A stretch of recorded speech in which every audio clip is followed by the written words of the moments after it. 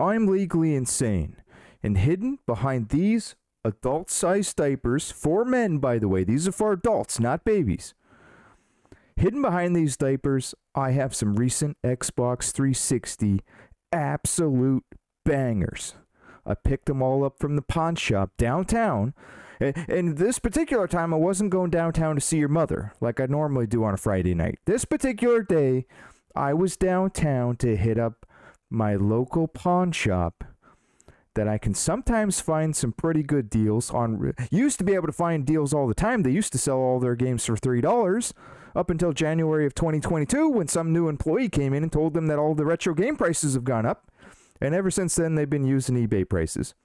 But I still go in there from time to time because I love retro games. That's why. I'm addicted to buying retro games. I don't sell. I only buy. Never sell. I will take these games with me to the grave. On rare occasion, I will sell a game, but only if it's to your mother.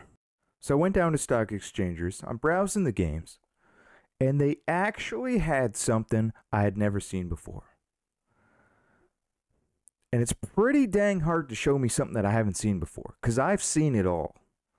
All I do all day is I'm looking at retro games. So lo and behold, I just about blew my balls off. I wish I had my gun on me at the time. Because I was really itching. Where's my gun? I was itching to point this trigger at my own balls as I was in the pawn shop, and I just wanted to blow them right off. Let me show you what I found. If you know about this, you're a real OG hardcore Xbox 360. Okay? Because I didn't know about this.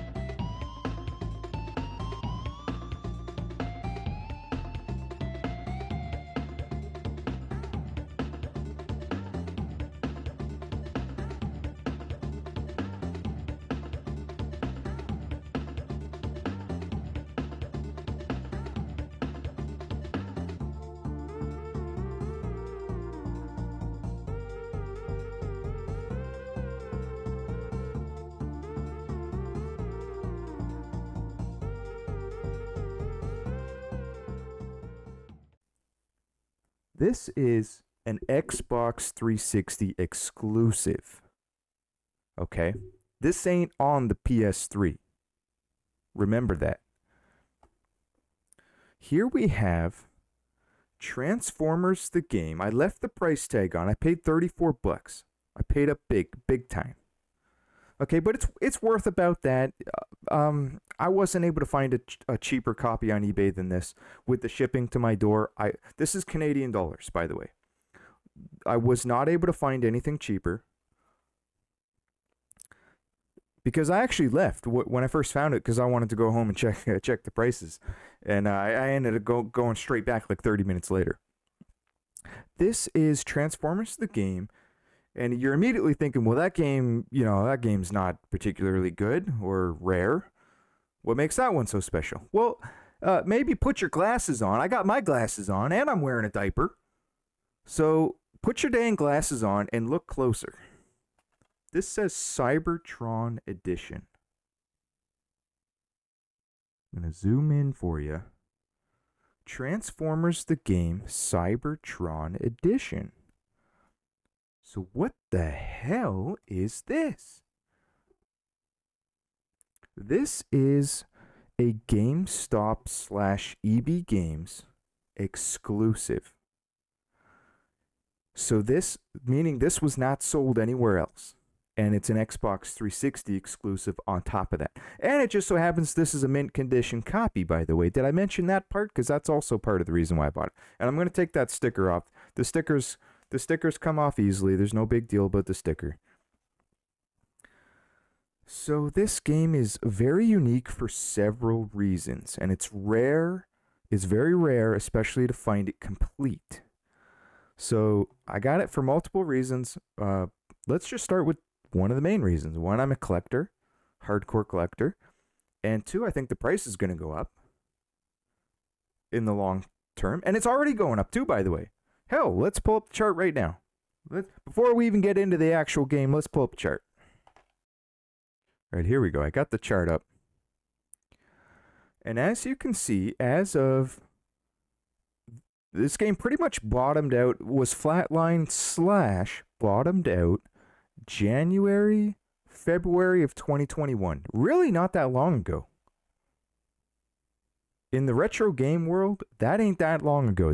That's like yesterday in the retro game world. Because these games take years and years for the prices to, reach very high levels. This game ain't going to go to $100 overnight. Although sometimes that actually does happen, but it's more slow and steady. This is a slow and steady riser. Look what's happened since then. This is a straight line up. Straight friggin' line up. Recent sold listings are reaching into the $40 to $50 level. $52.96 Canadian dollars. Good condition, $42.38. Did that include shipping? Probably not. In some cases, maybe yes. $39.72. $21.19 probably didn't include shipping. Here's another thing that you need to know is that this slip cover is a little bit rare. There's a lot of copies on the market that don't have the slip cover. Where did I put it? Yeah, a lot of copies out there that don't have this. They're not actually complete. So if you want a real legit complete copy, you're going to end up paying up. That's why I ended up paying the asking price of $34. Plus tax at stock exchangers. Because check this out.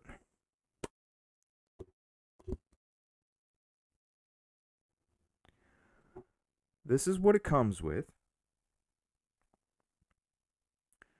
This is a bonus DVD that only this special edition comes with. Cybertron Edition. It also comes with this comic book. And guess what? The comic book has a special code at the front. And as far as I know, only this version allows this code to work. So you enter the code. It's right on the cover. That's the code. So there's no secret. It's not a DLC code. It's a code that you enter with your controller. So it's the game. What it does is it unlocks the bonus missions. And traditionally, how you would unlock the bonus missions is you have to beat the game with both the Autobots and the Decepticons. Okay? And what the code does is it unlocks a Cybertron level. So you get 2 Cybertron levels. I'm pretty sure all games have the levels, but the other games you have to unlock them manually. So this code is right, up, up, down, right, left, left. That's the code. But as far as I know, only this version of this game actually allows that code to work. As far as I know. So that's a pretty freaking cool feature. You can skip right to the bonus missions, the bonus levels. They're just for fun. They're not part of the story. They're nothing fancy. They're just for fun. They're bonus missions.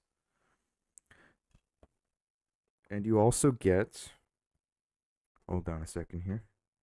You also get this comic book. This is an actual comic book in addition to the regular manual. So some pretty freaking cool stuff in this version of the game. So not only do you get all this extra features, including the bonus DVD. So let's read the back here. You get a bonus code to unlock 2 Cybertron levels, 1 for each of the warring factions, Autobots and Decepticons. And these are exclusives that you only find in this version. Bonus disc with exclusive content featuring talent interviews. This disc is very hard to find. Talent interviews and behind-the-scenes looks at the making of the game. A limited edition prequel comic book that sets the stage for the epic battle between Autobots and Decepticons. Bonus disc, a lot of versions of this game are floating around that don't have the bonus disc or the slipcover. Or in many cases, they have everything but the slipcover. Or everything but the freaking bonus disc. So that's a rare gem. I'm very happy to find that at a pawn shop because I wouldn't have known it existed otherwise. I'm very happy with this purchase. And the game itself ain't bad. So I know what some of you are thinking. You're thinking that game's based on a movie. There's no way that game's good. Well, it is good. It got mixed reviews at the time, but guess what? A lot of games got mixed reviews at the time when they came out by these garbage so-called professional reviewers that go on to become cult classics, go on to become very popular games, or maybe at the time when of their release, the market bashed them, probably, no thanks to the reviewers. And then later on, as people actually start playing the games, they realize, oh, this game's actually good. This is a hidden gem. Price goes up. So Transformers, the game in general, has been creeping up fairly well. Now, certainly, it's by far from being the best Transformers game. So there were, 2, 4, 6, 7 Transformers games released on the Xbox 360. You got Transformers the game, which is the very first one. Came out in 2007 based on the movie. Next, you had Revenge of the Fallen. Complete garbage game, in my opinion. You can completely ignore that one. Okay, so Transformers the game set the stage for the sequels that ended up fixing anything that needed to be fixed and improving anything that needed to be improved. So it's still a classic. It's just not as good as the sequels. So excluding Revenge of the Fallen, where Transformers games started to get things right was with War for Cybertron 2010. And then, by the way, they came out with Dark of the Moon based on the movie. We're not talking about that. Don't care. But then the next best Transformers game, and arguably the best that they've ever made in history, believe it or not, was Fall of Cybertron from 2012. So War of Cybertron and Fall of Cybertron were the top 2 dogs. And then, of course, they came out with Rise of the Spark 2014 and Transformers Devastation, a little bit of a late release, 2015. Okay, so what you need to know about this game is it is an action third-person shooter. Okay. You have 2 campaigns. You've got Autobots and Decepticons. Pretty basic stuff for Transformers, but you get two sides of the story and 2 separate winners. So it doesn't quite follow the movie because you can win with either side. It has an open world feel to it. It's a little bit open world. There are destructive environments. You can practically destroy anything, really. You can pick up a lot of various objects around the map. And it's GTA-like in that the more destruction you cause and the more innocent people that you harm, the more you have a meter that grows, and the military will come in and start aggravating you, and you're not allowed to do too much of that. And that was actually a huge flaw in the game. I think you get 5 strikes, and then I think you actually lose the mission if you build up the destruction meter too high. So So to penalize you for that is a little bit annoying, actually, because in GTA you can destroy as much as you want. Eventually, more and more cops come after you, and eventually they'll probably take you out. But you could, in theory, survive and just continue to go on a rampage forever, especially if you're using cheats or you have unlimited weaponry, or you summon the tank or whatever you're going to be doing. So probably some of the main complaints were just the fact that it was too short. Hell, man, it's a movie game. Relax. Too short. Get out of here. Lack of multiplayer. Well, no one cares about that in 2023 because we're beyond the days of friggin' 2007 multiplayer. So that doesn't matter. And then there was some unbalancing with the difficulty, you know. I don't necessarily agree with that. Some cases it's too hard, some cases it's too easy. It really depends on the player. But here's what's especially interesting. Here's the hidden gem treat. I did some digging on this.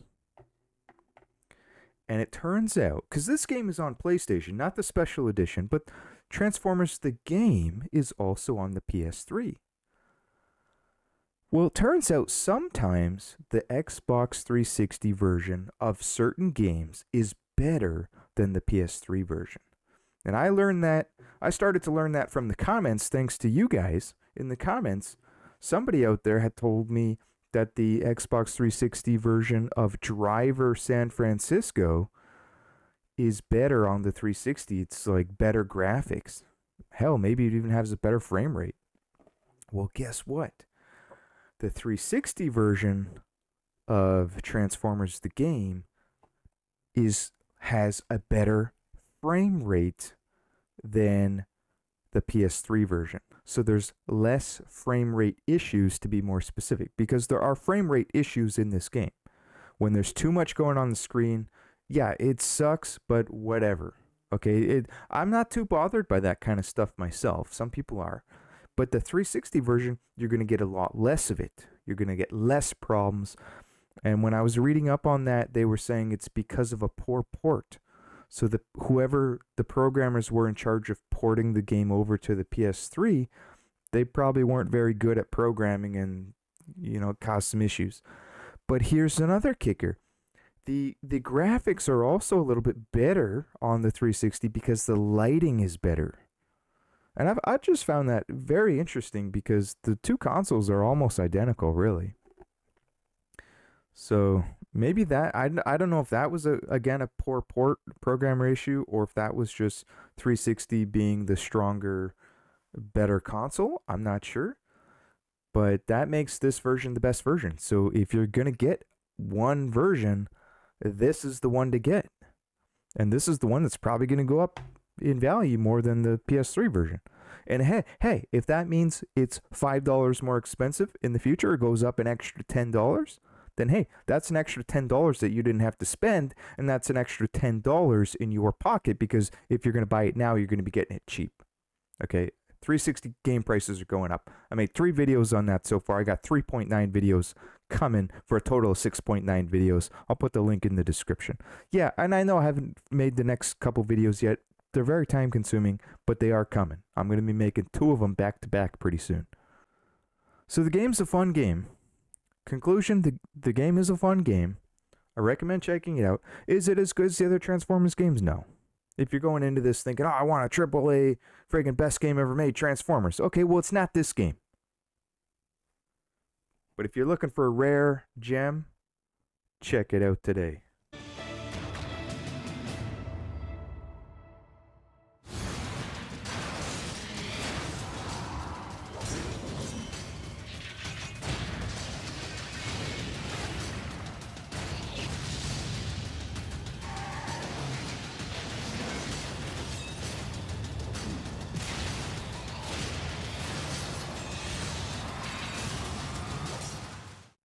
All right, next game on the list.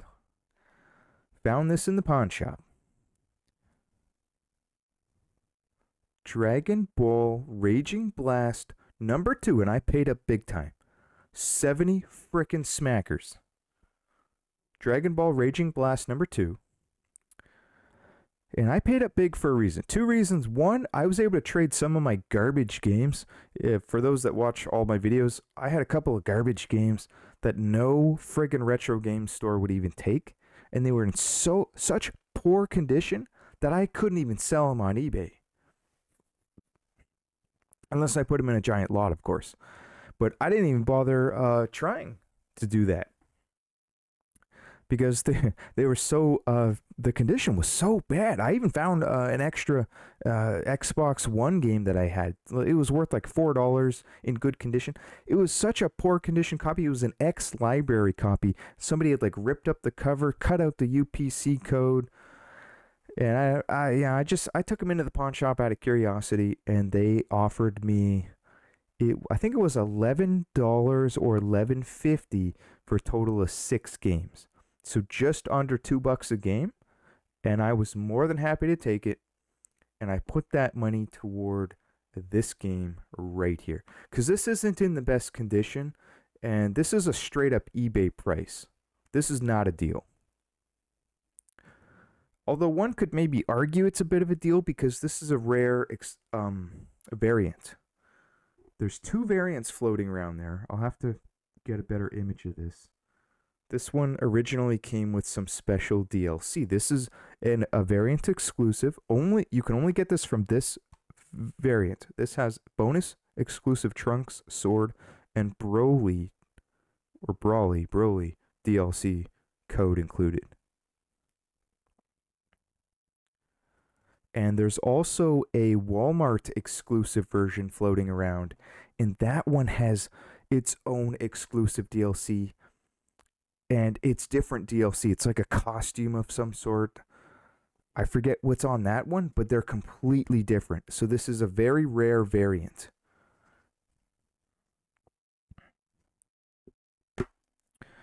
Now, the problem with this is that the condition's not super great. So I'm not too pleased with that, but more than happy to have it in my collection. Because guess what? This is the best Dragon Ball game ever made, fighting game wise. The best Dragon Ball Z, Dragon Ball in general, fighting game ever made. If you're familiar with fighting games, you'll know that previous to this game, the king of all fighters was Dragon Ball Z Budokai Tenkaichi number 3. So for those unfamiliar with that particular game, here's a chart. Price charting for $222 Canadian. Recent sold listings as of the day that I'm freaking filming this, or yesterday technically, because it's the next day now. Recent sold listings sold for basically $250 Canadian. Okay, this game is no joke, and it is this popular because it's that good. It's that freaking good. By the way, I have the Wii version of that game, and that game's finally been going up in value. I have 3 copies of that game for a reason, because that one's arguably the best fighter ever made. That's the only one that I will say could potentially top this one. And everyone else thinks that the Wii version sucks, but I think it's the best because of those motion controls. You can have an entire fight, no buttons being pushed, all frickin' motion. I mean, maybe there's a couple of buttons being pushed, but it's mostly motion frickin' controls. And I think that's awesome. It makes the fighter, it's just for fun. Like, it's not serious. It's not competitive. You got to do all the actions. You got to do your Kamehameha waves, every single move. And it tells you what to do. It tells you how to do the motion. And it's not very accurate. You got to do it like 3 or 4 times sometimes before it registers. But that's all part of the frickin' fun, man. When you're trying to bust out that Kamehameha wave or bust out some special move and you're doing the action over it, it's a frickin' workout. And your buddy beside you doing 2-player, he's doing the same dang thing. You're doing all these crazy Dragon Ball Z motions. You're really frickin' fighting. It's a frickin' brawl.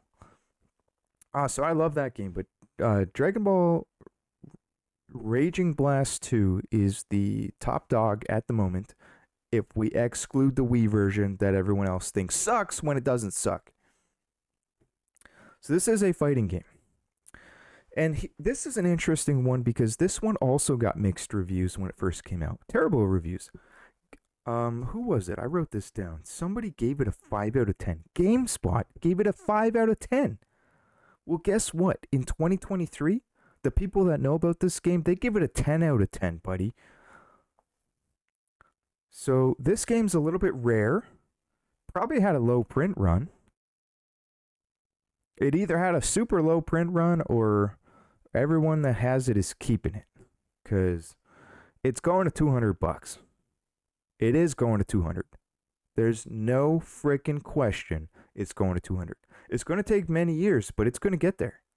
You don't get a game, you don't make a game like this freaking good and you don't get there. So the story mode is kind of garbage in this game. It's not really about the story at all. It does not follow the anime. And yeah, that's really its only downfall. But what makes it extra fun though is mainly two reasons.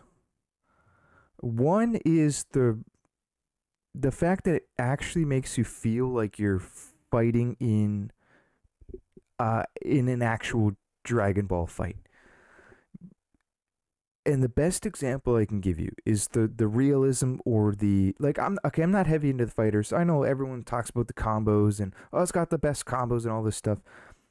But it's more about the realism in the Dragon Ball fighting. So you got destructive environments. You can throw your opponent, smash your opponent into mountains, just like the show. Destructive environments. But more in particular, you can even pull off realistic Dragon Ball moves like a solar flare. It will blind your opponent, allowing you to run away because it's got these huge open world maps, basically. It feels like you're fighting on a friggin' whole friggin' planet. So you can run away and hide behind things, and your opponent cannot see you. It's a 3D fighting game. So you run away, hide behind a mountain, hide behind a building, whatever you can friggin' find to hide behind, and then power the hell up and get maximum power, and then pop out and start fighting your opponent again. Maybe you pop out and throw a friggin' Destructo disc in his face. How about that? How about you pop out, you throw a friggin' a Kamehameha wave, you know? Whatever your favorite move is, you pop out, you throw it. Okay, Cannon Beam attack, Piccolo, you do whatever you want to do. And you can be over 100 characters. Now, keep in mind that includes transformations, so technically it's not actually 100 characters. But when you add in all the transformations, and you can be all the unique characters, you can be friggin' Chaozu, you want to be Chaozu, and you want to beat up Super Saiyan 3 Goku, this is the game to do it. Chaozu's finally going to get his day. Okay, let's give Chaozu some respect. Chaozu used to be a respected fighter. Arguably. He cheated a little bit. Mostly he just cheated. But hey, at least he knew how to fight still. He was a cheater, but he knew how to fight, okay? And then all of a sudden he just died. So, well, Chaozu's coming back. Okay, Chaozu's coming back with a vengeance. They added some unique stuff in there, like you can go Super Saiyan 3 Broly. That's something that, you know, you wouldn't find in the anime. Well, here you can do cool stuff like that. Super Saiyan 3 Vegeta, they got that in the game. This game, 10 out of freaking 10. It's going to $200. It's probably going to 300. You heard it here first.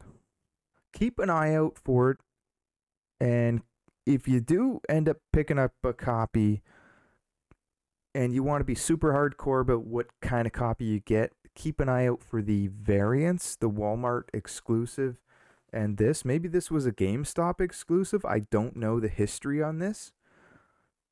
Probably it was. You know, that way Walmart would have their exclusive and GameStop would have their own exclusive. So this game's friggin' good, man. Oh yeah, by the way, 2-player is actually split screen. And I get why they did that, and I love the fact that they did that. Although it kind of counters itself, but they did that because, remember, this game has that open world feel, the realism of the Dragon Ball fighting, how you can run away and hide behind things. This isn't like a side-scrolling fighter or something where the camera always knows where you are. No, you can actually hide from your opponent, or your opponent can hide from you, technically, and you got to go find him. Hey, well, where the hell did he go? He's friggin' solar flared me and ran away. Where is he? So, in two player has split screen to kind of give it that open world feel. The only difference is you can't really hide, because you can just kind of, hey buddy, I'm looking on your screen. You're hiding behind that mountain. I'm gonna come kill you. Like, you can't really hide, but it's the thought that counts. And I still love the fact that you can still break away from your opponent and run around the map, and it doesn't lock you into one screen. So that's pretty friggin' cool. So although I didn't necessarily get a steal of a deal at the pawn shop, I do consider $34 for Transformers Cybertron Edition, exclusive GameStop exclusive. I do consider that a pretty good deal. And the fact that the pawn shop took all those garbage games that I had, oh, they were garbage, man. One of them was an NHL hockey game. I wish I recorded it and made a video of that trade-in. I really do. I wasn't thinking clearly at the time, and I do remember rushing over there because I was worried that somebody was going to buy this. And yeah, you know what? I gave them such garbage, and the very interesting thing is that as he was pricing them in the computer, he didn't even look at the condition. He didn't even open the cases to check if a game was inside, and I'm not exaggerating. Mind you, I go in there all the time, so they probably trust me. Like, they all know me. I'm legitimately in there all the time browsing. So maybe that had to do with it. I don't know, but he did not check the condition of the cases. He didn't care that the UPC codes were missing, that some of the cases were busted up. He did not care, because all the good cases I already had case swapped. I took them for my rare and expensive games. And which is why I got, it was under $2 a game, but it was pretty close to $2 a game, which I was very happy with. Absolutely. Guys, if you enjoyed this video, please consider subscribing to the channel. I'm trying to get to over 9,000 subscribers, on my way to collecting over 9,000 retro video games and Nintendo Switch. I love the Nintendo Switch. Nintendo Switch is awesome, guys.